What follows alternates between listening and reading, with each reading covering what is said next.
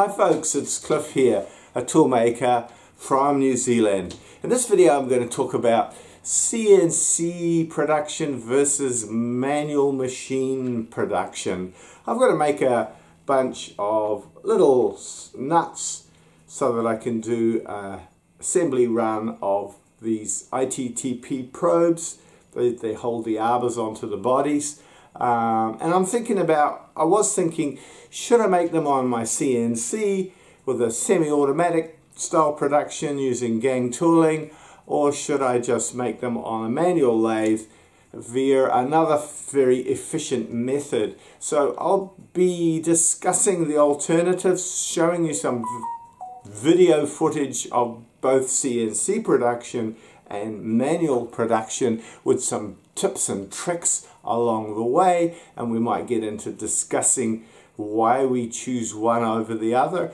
I'll show this machine running with gang tooling, making a big production run of parts that I've done previously, and then I'll take you through making it on a manual lathe with the tips and tricks along the way for making these parts efficiently on a manual lathe.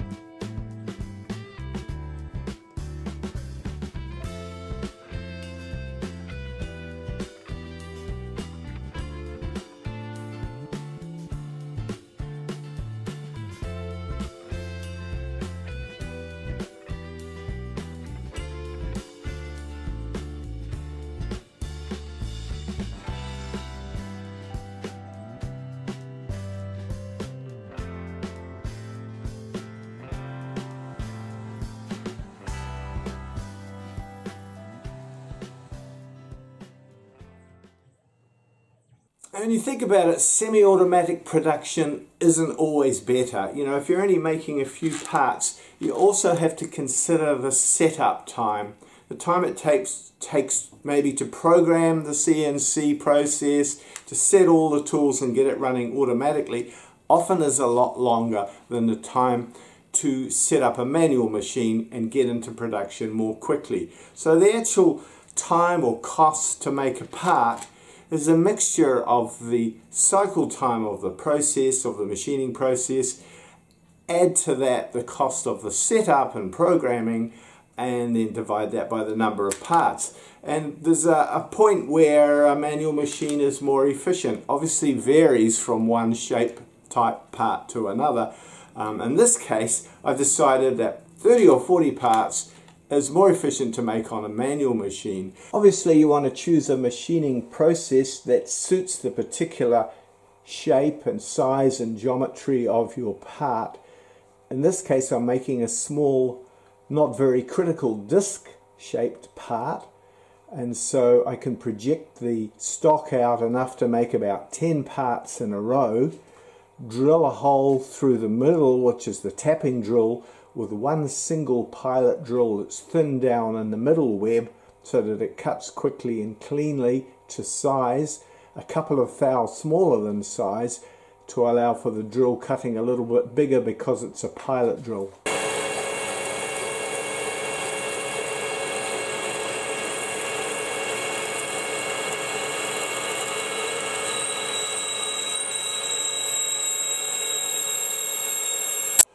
And I can power tap down the length of that hole now by winding the tailstock to get it engaged and just letting the tap pull the tailstock along. I'll give it a bit of body weight to take the friction out of the pulling motion.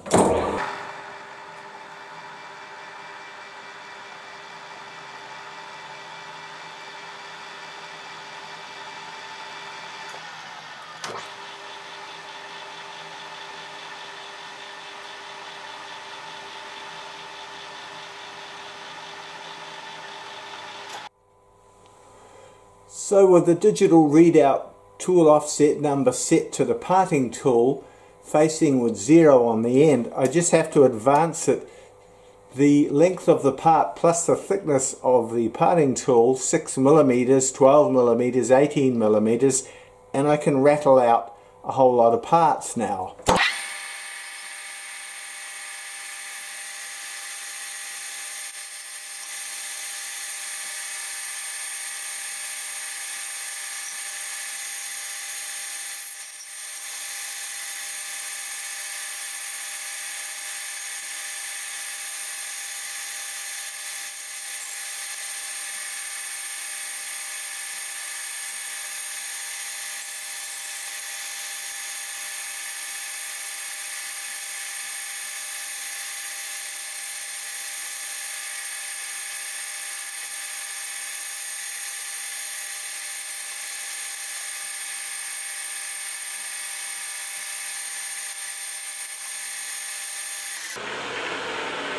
I'm using a wire to catch the part, not always successfully, because it fires like a bullet across the workshop because it's held on by the thread remaining as the parting tool breaks through. And you can see by that process you can quite quickly rattle off 10 parts, project the stock out again, turn it down, drill and tap it, produce another 10 parts, and so on. So you can see it doesn't take long to make a bunch of little parts like that. And I bet you're thinking, well, how are you going to face the other side and put the chamfers on it? You know, that's a pretty awkward little part to hold.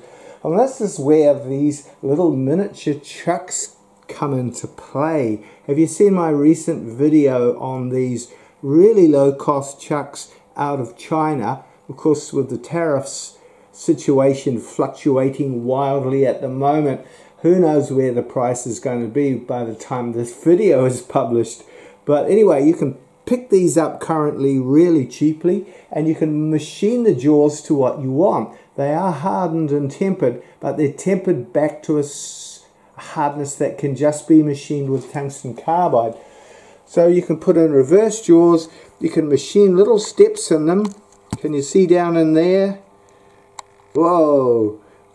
A little step there for holding the particular shape part you want, and any part in future that's similar to that. And then that same facing and chamfering tool I grind out of tungsten carbide, out of old end mills. Have a look at my video on dressing and getting a diamond grinding wheel to cut true. It makes such a big difference. You can grind your tungsten carbide tooling and it will cut cleanly and last a very long time. I'll just show you machining those little parts on the back now. You might have seen my recent video on modifying these tiny little chucks and fitting an arbor which allows them to hold them in your ordinary 3-jaw chuck. So they're just so quick and easy to use. You've got a little nest machine in the reverse jaws in this case that just suits the part you want to machine, and you can tighten it up and face it off.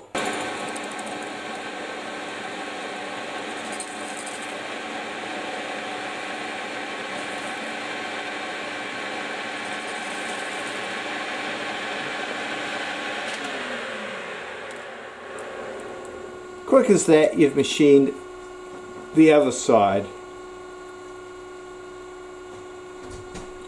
The final stage is to machine the little screwdriver slots in the top. This is not an efficient way to do it, but because it's only a small quantity, setup time is an important part of the decision. So a vise and parallels and a stop is very quick for setup time.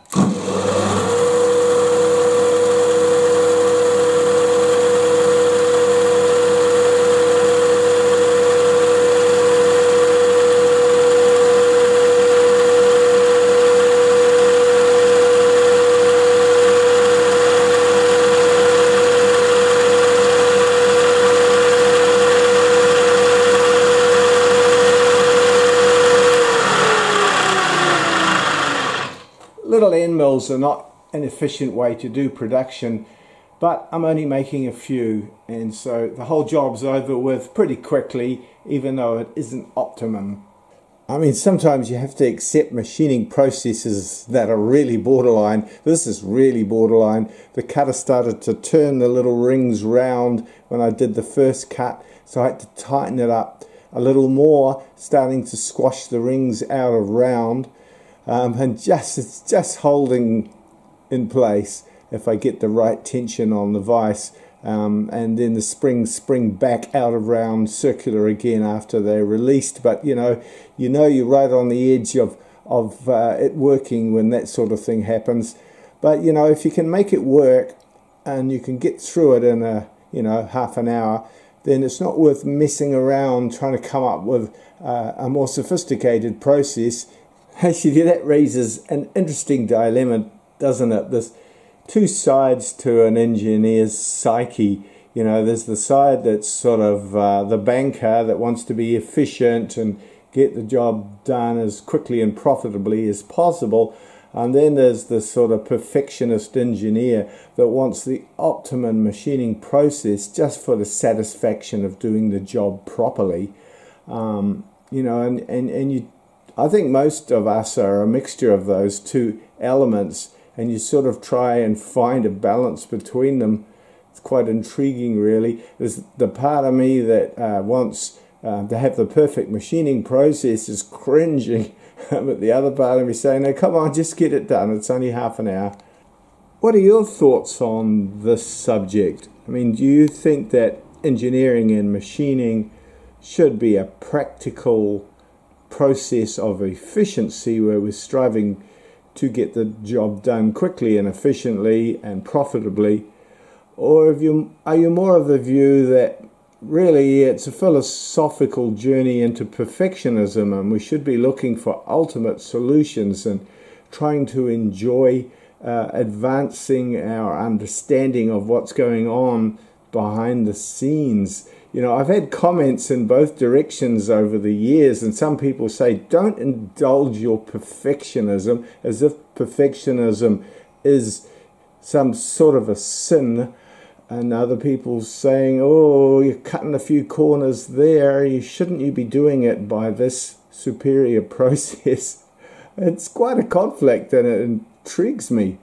One thing I will say is that if you can find the time to strive for more and more advanced solutions, heading down the road to higher and higher levels of perfection, you are understanding everything at a much deeper level that then allows you to do more and more difficult work and think more and more creatively, and that ultimately builds your skill set more quickly than an approach of just trying to get it done quickly and get it out the door. So I'd like to hear your thoughts on this subject. I'm imagining a lot of you viewers are enthusiasts, hobbyists, who just love the subject of engineering and machining, but there may be a percentage of folk who are also running businesses and are looking for tips and tricks.